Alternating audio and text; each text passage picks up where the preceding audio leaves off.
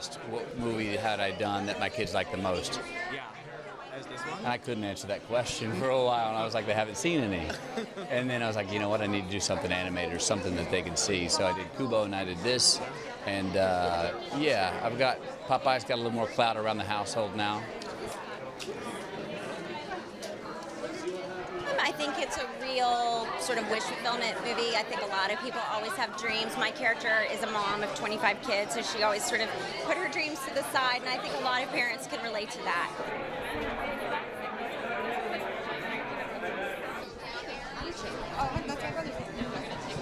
Well, it started with the head of Illumination, Chris Meledandri, coming to meet me for a cup of tea and just asking me if I would be interested in writing a film based on something with animals singing and a competition, and we both loved the idea.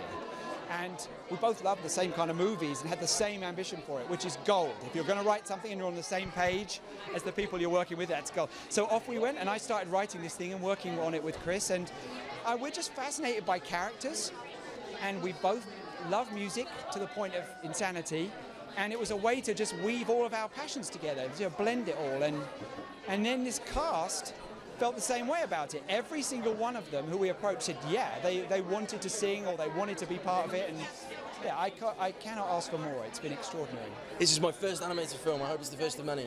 Amazing. Working with Garth, who is just the loveliest, most affirming, positive guy.